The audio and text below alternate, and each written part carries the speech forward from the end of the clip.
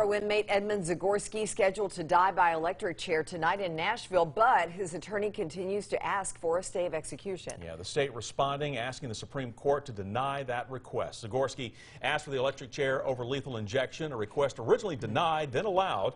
This will mark only the second death by electric chair in our state since 1960. Back then, the state used a different chair. That, as WATE 6 on your side reporter Bridget Buerlo shows us, has since been retired in a museum in Pigeon Forge.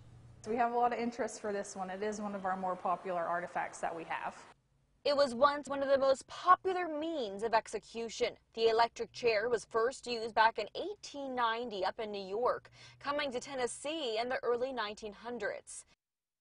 This electric chair was used from year 1916 all the way up to 1960 right here in Tennessee, responsible for 125 executions.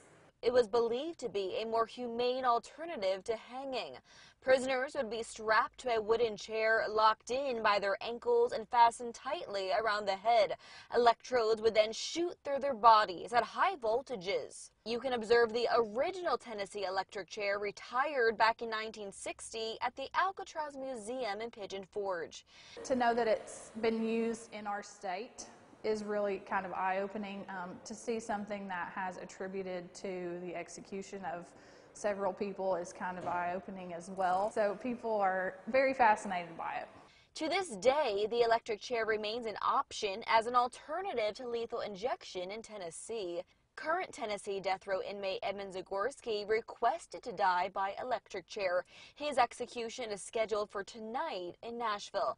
But he won't be sitting in this chair. He'll be electrocuted in a chair only used once before, back in 2007 on convicted killer Daryl Holton. Technology has grown so much since this was used in the 1960s. Seeing kind of the evolution of it is really interesting to our guests. In Pigeon Forge, Bridget Buerlo, WATE 6 on your side.